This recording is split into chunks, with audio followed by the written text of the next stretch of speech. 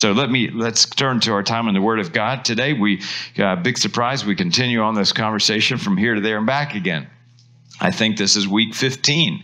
Are you getting tired of it? Oh, good, because I am. No, I'm just kidding. I'm not getting tired. So, we just to bring people up to speed and where we've been in this. There's a sense of we track through Jesus's timeline, and we're doing this kind of an angle, this mindset of from here to there, so from A to B and back to A. So we used, for example, the resurrection, where Jesus was living here on earth, A, went through death, B, but then came back to life, A, and we track that all the way through Jesus's life here on earth, and then after the planet. Sometimes we forget Jesus is active. He is our high priest now. He is interceding in prayer right now. He has the power to give life. And so there are many things that Christ is about. And then he's coming back. We looked at that. And in these few weeks we're going to finish this out, I really thought, let's do something that from a practical point of view, and some things in our lives that I think are important. Today, we talk about something that is extremely difficult for human beings. It's just, for whatever reason, there's a lot of different reasons why this is true, but it is the area of feedback. So you're doing something, you're living your life from A to B, and then somebody's going to you're going to come back again and give you feedback. So maybe that's, on the job. So you paint the fence, and so from A to B, the A is the fence is unpainted, B, the fence is finished painting, and then somebody's going to come along and say, hey, let me tell you, give you some feedback, some evaluation. We have had that evaluation, this feedback, since we've been kids, right? I mean, even before you went to school, you're getting feedback like, hey, eat with a spoon up and not down, so it doesn't go down, And my wife just told me that last night. So we're learning all the time. Then you get in school, or you're homeschooling, or whatever your environment is, and there's grading, there's assessment. You take a test, A to B, and then somebody says, hey, you didn't get an A or B, whatever that is, that evaluation. There's that feedback. So today there's a sense of the value of the feedback, but also I think the Bible says a lot about receiving counsel, receiving input from others. And I believe so strongly in this that it is that if we miss it, and I'm afraid to say sometimes we do, then we will be swimming in perilous waters. Speaking of perilous waters, we're going to use an example of one of the most historic, epic tragedies in American history, and that was the story of, and that's the experience of the Titanic. There are many things that went wrong with the Titanic. When wisdom, hindsight is wisdom, but there are many things with the Titanic that they look back. They didn't have enough lifeboats because they were so confident in the boat. They could have maneuvered in different ways around the icebergs. They couldn't see the icebergs. I don't know if you know the story, but the guy that had the key to the cabinet with the binoculars got switched out at the last minute to another ship, and he forgot to turn in the key. So they didn't have a key to the cabinet that had the binoculars, so they couldn't retrieve the binoculars. So they said, oh, what the heck, let's just do it, by natural eye in the dark. But above all these things, the lifeboats, the binoculars, the overconfidence in the structure of the ship, beyond all of those things, maybe one of the most perilous mistakes they made was to disregard warnings, to disregard input. We have some excerpts from a study from Britannica, and let me just read some of them to you. Throughout much of the voyage, the wireless radio operators of the Titanic, Jack Phillips and Harold Bride, had been receiving iceberg warnings, most of which, but not all, most of which were passed along to the bridge. The two men worked with the Marconi Company, and most of their job was spent relaying passengers' messages. In other words, you got these warnings coming in, icebergs, and the place, was full of icebergs all around. And so, but they were more busy with, hey, Mr. Smith, just want to let you know, your sister messaged you, and she's and most of the clientele here on the ship they were able to afford the being on the Titanic. And so when you look at this, you think, wow, man, if we are sailing in our life from A to B, and these warnings are coming to us, we must understand that no ship goes from A to B, from here to there, in a straight line. Your life hasn't gone in a straight line. My life hasn't gone in a straight line. There are icebergs everywhere we live. So there are times where that's a physical ailment. Sometimes it's an unexpected job change. Sometimes it's something that happens in a relationship. There's something that happens to your house. There's something, there are icebergs all around us. There's sometimes that there are personality things within us. There are certain things that God is trying to chisel and trying to form into the body of Christ. And sometimes those things are the greatest icebergs we have, because you can't see but a teeny bit of an iceberg. When the Titanic, get this, when the Titanic hit an iceberg, most people didn't feel the impact. It wasn't like, all the plates fell off the shelves. Most people didn't realize it. And I propose to you that most people don't know their iceberg blind spots. They don't, and when we don't say, hey, let's look at them in a solid way and get some advice and feedback, then we swim in our own peril. There's more to an iceberg, Britannica writes, than meets the eye. Watch this. 90%, 9/10 of an iceberg is hidden below the surface of the water. Many passengers on the Titanic didn't even realize or notice the impact that was going to be made. We believe in discipleship, if you haven't noticed. I would say to you, what I fight against in my trainings yesterday, I'm at ABWE this coming week, and my trainings I'm constantly doing, I'm the guy that wrote these books, and I say, it's not the books. Discipleship is not the books. The books are helpful. They're a key. But discipleship is not, please, I beg people, it is not about getting more information. You can get more information anywhere. A great part of disciple making is feedback. When you look at the life of Jesus and his interaction with the disciples, it wasn't like, hey, he gave some information. Here's what's going to happen in the end times. Here's what's going to happen. They're going to crucify me. I'm going to come back from the dead 3 days from now. So he was definitely giving information. But one of the things he wasn't doing is just, dispersing more content. He would course correct them. What are you guys talking about? He knew what they were talking about. They were fussing over something, right? Well, what are you talking about? Oh, no, man, it's this way. It's not this way. You've heard me say this, but you've heard it said this, but now I'm telling you, no, it's this way. Lots of feedback.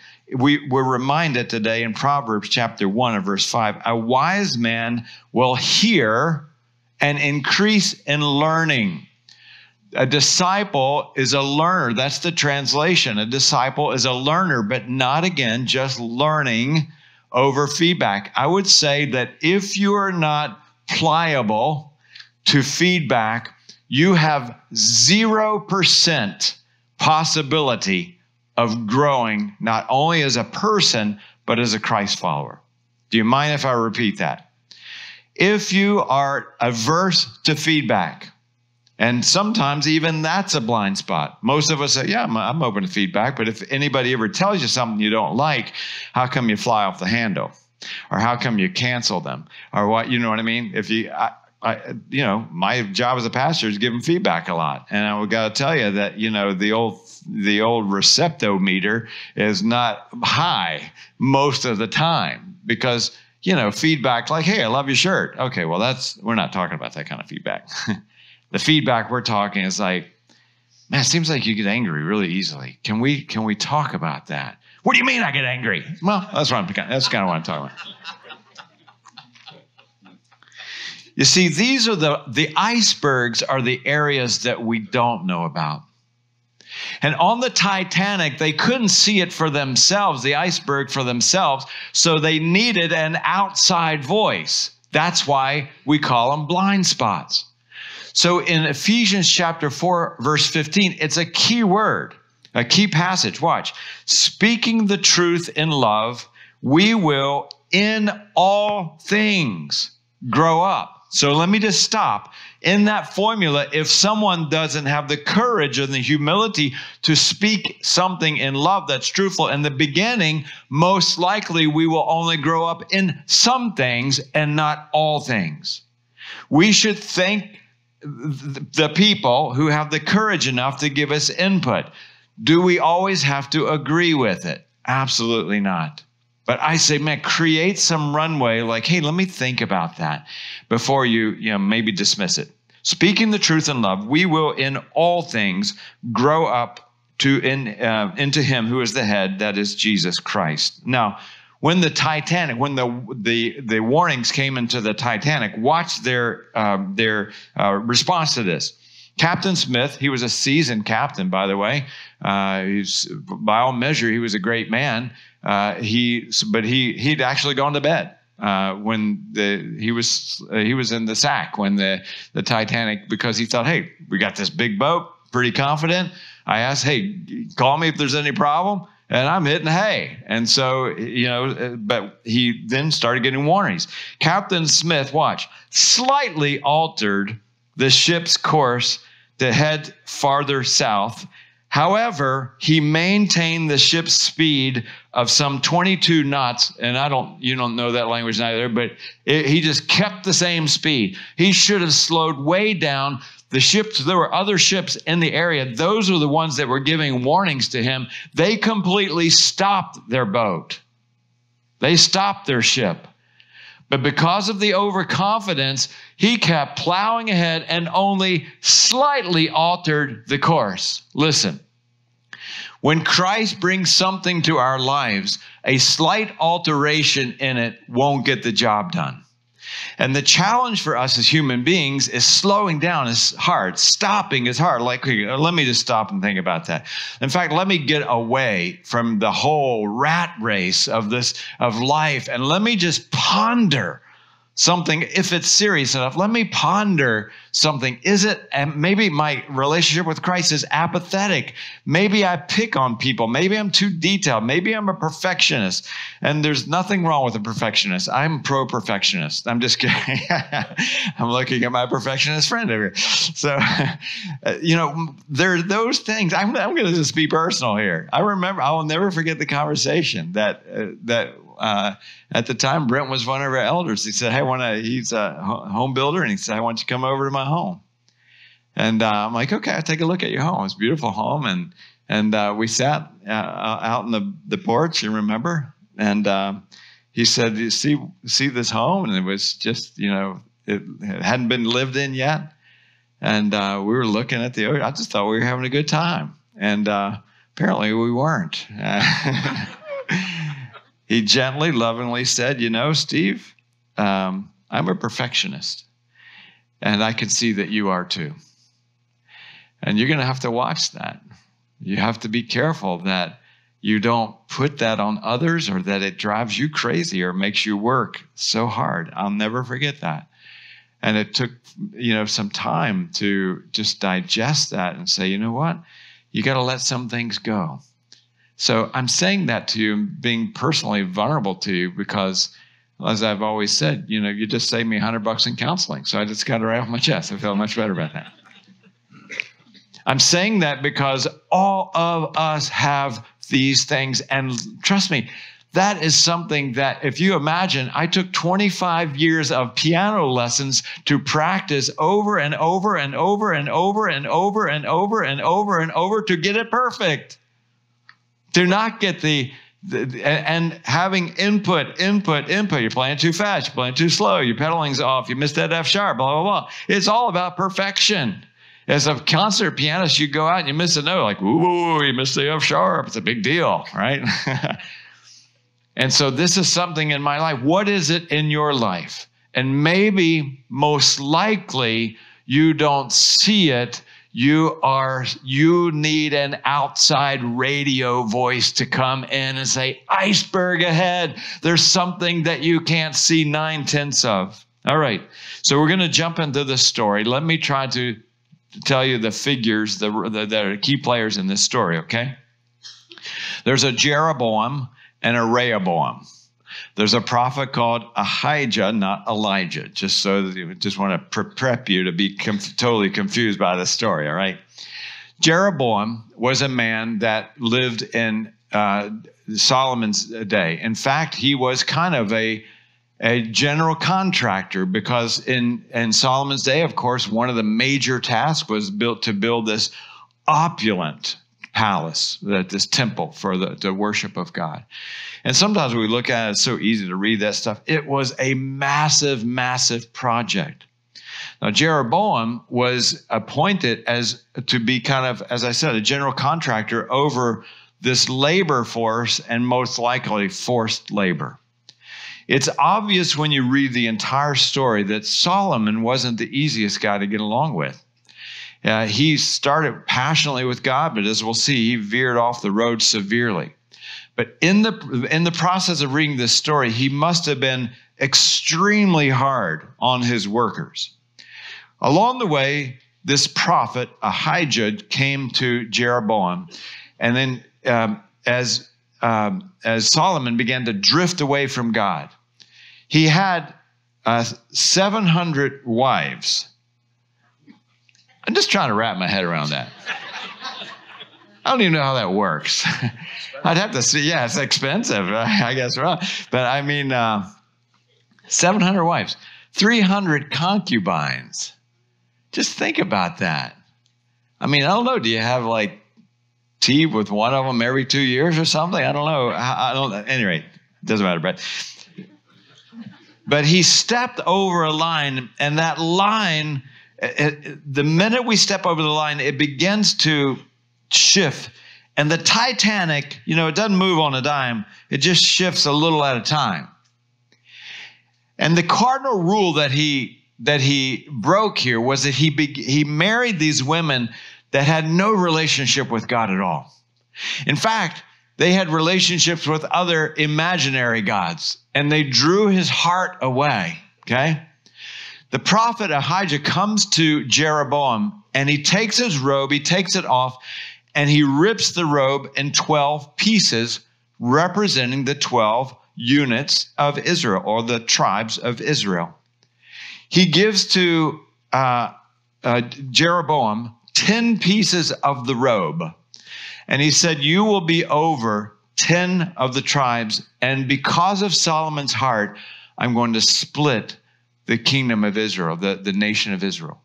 From that point on, everything in the book of Kings, 1 Kings, 2 Kings, everything in Chronicles, from that point on, because the stories kind of duplicated, from that point on, there's northern Israel, 10 tribes, and there's southern Judah, right? Now you think, okay, I thought 10 plus 1 equaled 11.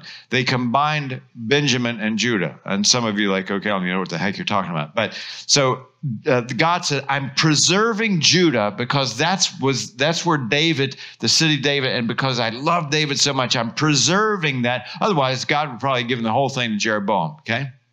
All right, so when you come to this intersection in history, here's the thing, okay? Jeroboam was given this 10 of the tribes of Israel ahead of time. And Solomon got wind of that. That's where we kind of begin to say, hey, Solomon wasn't all that nice of a guy. And he put a hit on Jeroboam. In other words, he said, I want him killed, and he put a hit on him. Jeroboam heard this, and he ran to Egypt. It seemed to be the runaway place in the Bible. He ran to Egypt, okay? Now Solomon dies. Solomon's son is Rehoboam, okay? So you got Jeroboam in Egypt and Rehoboam, Solomon's son. Rehoboam is now the new, fresh leader. So Jeroboam thinks, maybe this is a time where I come back and try to offer an olive branch and say, hey, can we move forward? Are you tracking with me? I know it's a lot of detail. For 2 Chronicles chapter 10, we pick up the story, and this is where we're going to plant. Rehoboam went to Shechem. Remember, we talked about Shechem and the importance of it last week if you were here. For all the Israelites had gone to make Rehoboam king. When Jeroboam, son of Nebat, heard this, he was in Egypt where he fled from King Solomon. He returned from Egypt. So they sent for Jeroboam, and he and all Israel went to Rehoboam and said to him, so Jeroboam, fled to Egypt, comes back, he says, hey, your dad was pretty heavy. Your father put a heavy yoke on us. But now I'm giving you some advice because I've been out here with all the contractors. I've been out here with all the stone carvers. I've been out here with the bricklayers. And I'm telling you, it was too heavy. You may not have known that. This might be an iceberg for you, but I'm telling you, it doesn't look good if you don't. You're going to crash the boat if you don't take this advice. Your dad put a heavy yoke on us, and so he said, but now if you lighten the harsh labor, that means there was harsh labor. So you kind of read between the lines. If you lighten the harsh labor and the heavy yoke he put on us, we will serve you. These people will love you. So Rehoboam said, okay. Come back to me in 3 days. So the people went away. Then King Rehoboam went and consulted the elders who had served his father Solomon during his lifetime. And listen, had a valued voice because they had seen how Solomon had treated the people. So this was the perfect place to go, to these elders who had walked and lived with Solomon. How would you advise me to answer these people? And they replied, if you will be kind to these people and please them and give them a favorable answer, they will love you and they will serve you and they'll be on your side. And there was an amazing piece of advice. However, when you look at this advice, sometimes we think we're right in our own eyes. The challenge sometimes is when we ask for advice, we're really asking for affirmation of what we already want. Have you ever done that? Sometimes I've heard people say, well, God asked me to win the lotto. No, he didn't. You wanted to, right? That's a silly example, but it wouldn't be a bad thing. No, just kidding. These are the things that we're saying, I want you to shoot straight with me, regardless if I like the answer or not. Am I too harsh? Am I too quick to judge? Whatever those questions are, make sure we're not asking for people to say, oh, no, you being harsh. Oh, that's not the case. That's not what was happening here. The fool, Proverbs 12 tells us, the way of a fool is always right in his own eyes. But a wise man listens to counsel even if it's not what he wants. So watch what happens. In 2 Chronicles 10, verse 8, Rehoboam then rejected the advice of the elders that he gave him and consulted the young men who had grown up with him and were serving him. He went to his friends. He kind of already knew what they were going to say. He asked them, hey, what's your advice? How should we answer these people who say to me, lighten the yoke of your father put on us? The young men who had grown up with him replied, tell the people who have said, your father put a heavy yoke on us, but make our light yoke. Tell them this, that my little finger is thicker than my father's waist. My father laid on you a heavy yoke. I will make it even heavier. My father scourged you with whips. I'll scourge you with scorpions.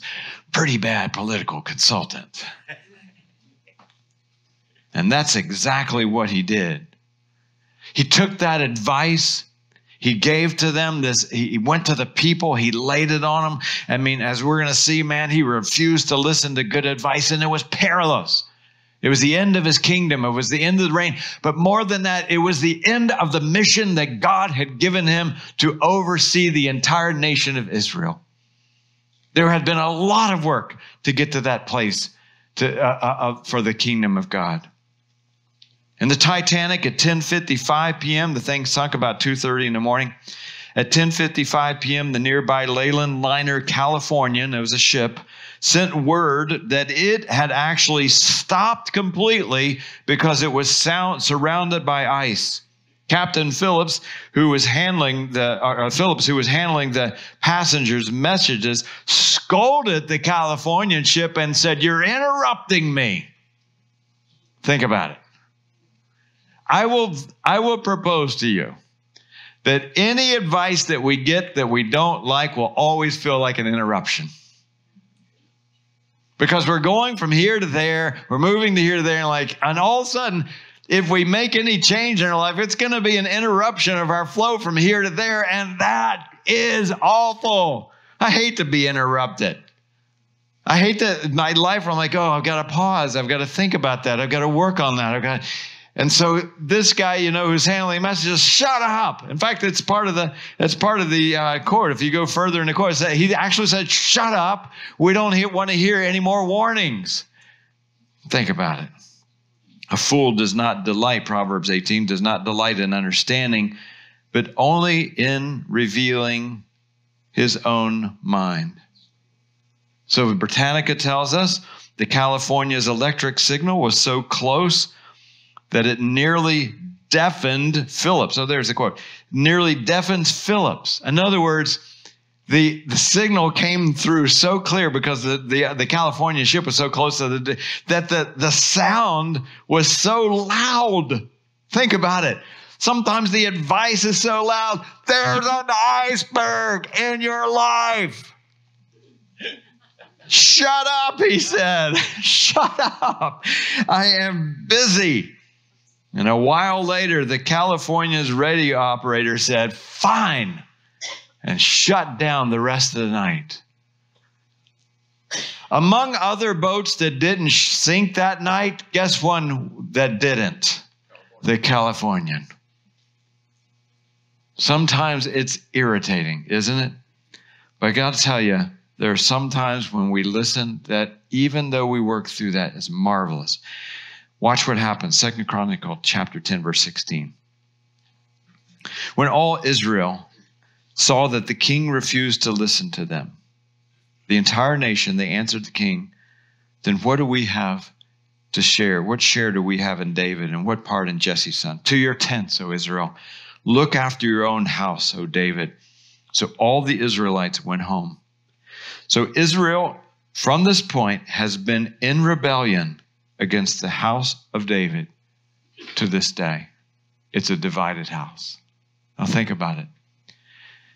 This little tribe of Judah, where Rehoboam is, they've lost their protection. They've lost their military wall. They've lost their brotherhood. They've lost their united front. They've lost their unity in ministry. They've lost the light to the rest of the world. They have lost so much. I guess you could say it like this. Their ship got sunk that day. Just because someone said, shut up. I don't want to hear any wise advice. Now, it works the other way, too, by the way. It works in ways that when people give you advice and you take it, not only does your boat not sink, but man, your boat can sail. Everybody knows, probably sitting in this room, if you're online at home, everybody knows the dream speech of Martin Luther King Jr. And what you may know, some of you, is that he was given that speech on there in front of the Washington Memorial. The place was, you've seen pictures of it, just packed. And quite frankly, he was boring everybody. And he kept going on with the speech. And this famous singer was behind him. And she was an older woman. And just kind of under her breath, close enough for him to hear, she said, tell him about the dream, Martin. Forget the speech. Forget what you wrote down on that paper. She probably perceived being a performer like, hey, I think people kind of getting, zoned out here. She said, tell him about the dream, Martin. And he put his notes away and delivered one of the most historic, epic, life-changing speeches in American history. I have a dream. No notes. Off script. Because one piece of advice. See, I feel that in your life, one piece of advice of an iceberg that you may not like, that you definitely can't see, that if you were able to take that and say, oh God, what is it? Is this true? Search me, oh God, at the least. Maybe if I could give you one action step, because I know changing an opinion, changing a life, getting feedback, as we've said, tough.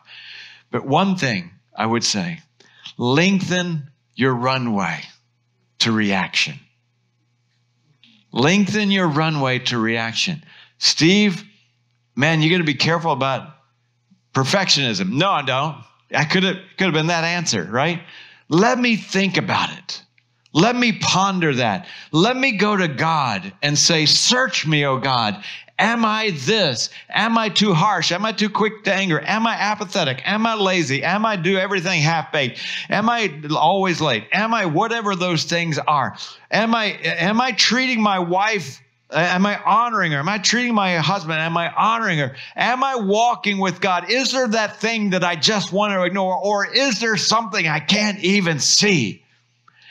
And so the first thing would be lengthen the runway of your reaction and let God verify it with God and verify it with other people. Say, hey, somebody just told me I go home, I tell my wife, hey, somebody said I was a perfectionist. Well, finally, right? That's what your spouse is going to say. Finally, you haven't heard me tell you that 112 times? You know how that works. It's like when you have a teenager and they say, the student pastor said, I should probably clean my room. Like, you think? That is just a marvelous, innovative idea that we've never said ever. Lengthen the runway. Allow time for you to search your heart. Allow time to talk with others so that you really take it seriously. Second thing, and final thing, you got to kiss the ground of the people that give you feedback. Whether you agree with them or not, ever how they delivered it to you or not, because we end with this passage. Faithful are the wounds of a friend. Faithful are the wounds of a friend. But deceitful are the kisses of an enemy. If you're surrounded by people that just tell you what you want to hear, you might rethink how you define that friendship. My best friends tell me what I need to hear. Let me pray with you. Father, thank you for this very practical, every single day life message for us. Human beings, for whatever reason, God, we have a sense of resistance for feedback in our lives, and because of all the things that you've laid out, sometimes we just think our way is the right way, and it's a difficult thing to feedback. But God, when we look back in our lives, those moments where we were able to receive something and then think about it and modify, change course, those things, some of those things have saved us, saved our lives from extreme penalty and perilous water and from sinking at times. And most likely all of us could look back on those times where we disregarded that. So today, thank you, God, for your word that teaches us once again that there is value of each other. There's value of faithful friends who are willing to even wound us at times, to wound our hearts, whatever that might be. Above all, God, we need your Holy Spirit in this journey, because our whole goal here is to be chiseled and formed more into the image of Christ. And that takes constant learning, not learning only of information, new content, but it also takes learning of life. And we can't do it alone. We need others, but we also need your Holy Spirit. So when we have received this, God, we receive this feedback, God, allow us the patience, empower us, God, even with a waiting period to come before you and say, God, what are you speaking about this? What does your word say? What is your Holy Spirit speaking? And verify it. So God, thank you for this. We need these moments of practicality in our life. And I just believe, God, that our whole lives would be different. Discipleship would be different if we were to, and advancing the kingdom would be more impactful if we, especially as Christ followers, learn to amp up our game here and taking feedback. Father, thank you, God, for Jesus Christ, your Son. Thank you for sending him to earth. Thank you, Father, that you assessed the world and understood that we were broken and helpless and we couldn't find our way out of sin. That no human being, no book, no religion, no church, nothing could really help us. And so you sent your Son. We remind ourselves of this every day, every week, God, when we walk in it. And for some, that's a new concept, that you, God, would send your Son here to earth, and much less send him to earth, but to die for other people. Many people have died in wars fighting for a cause. Your Son died for the cause of salvation to save us. So as believers in Christ, God, first of all, we thank you, but second of all, we pray right in this moment. I'm inviting those of you that are Christ followers to pray right in this moment.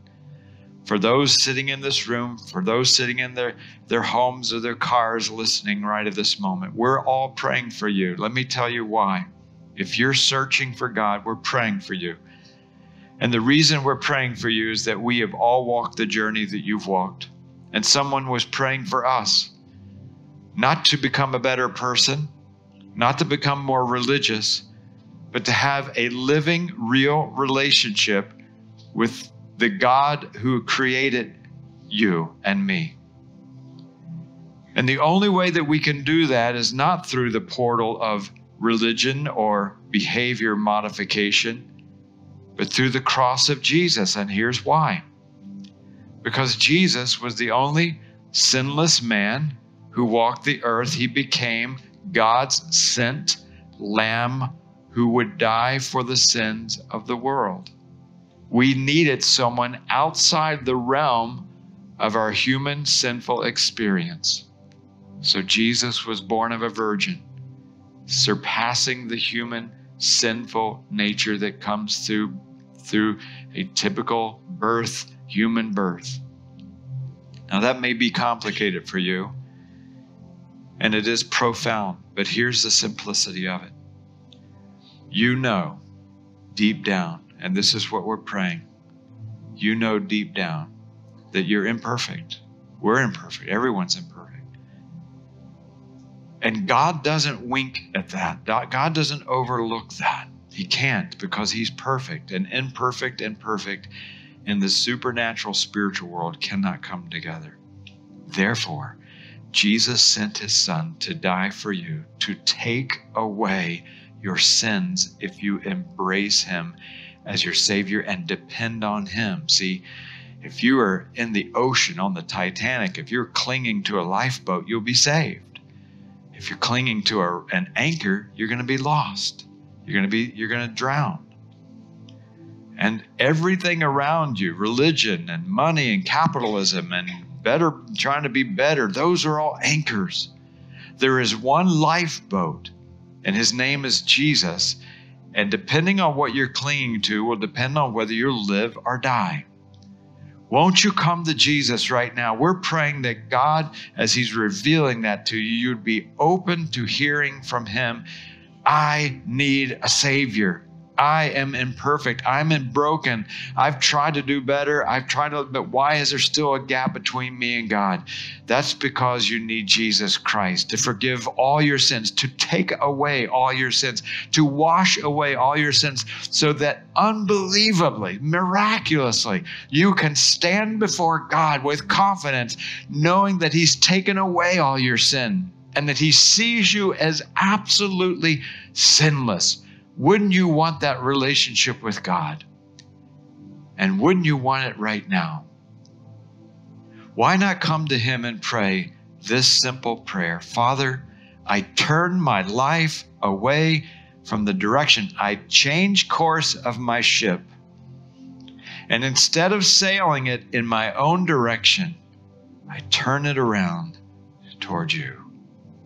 And I come to you, God, with my life as it is, imperfect and broken. And I'm asking that you forgive all my sin. Father, I'm accepting Christ as you accept me. I depend on Christ. I transfer my life. I exchange my old life, God, for the new one that Christ can give. Is that your prayer? Listen, speaking of feedback and advice, this is the wisest advice you'll ever receive. Don't walk your life without God. Don't go another step without God. Be open to this advice, not from me, but from God himself. You see what God demonstrated his love for us, that while we were yet sinners, Christ, his son, died for us. Will you depend on him? Will you pray now? Thank you, Father, for this day. Thank you again for your word. Thank you again for this team going to the DR. Thank you again for those who are serving and for helping meet the need of this truck in Ukraine. Thank you, Father, for all that you've done today. Thank you for hearts that were changing today. Thank you, God, for hearts that were pondering today. Thank you, God, for hearts that were saying to you yes today. Thank you, God, for those who are searching today. God, thank you for our time of worship, the time in the Word. God, we are grateful, for you are a great God. And we repeat what we sang earlier. Will you fail? You won't. God, will you leave us alone? You won't. For that reason, we close this time by saying, God, we worship you and we need you. In the powerful name of Jesus, amen.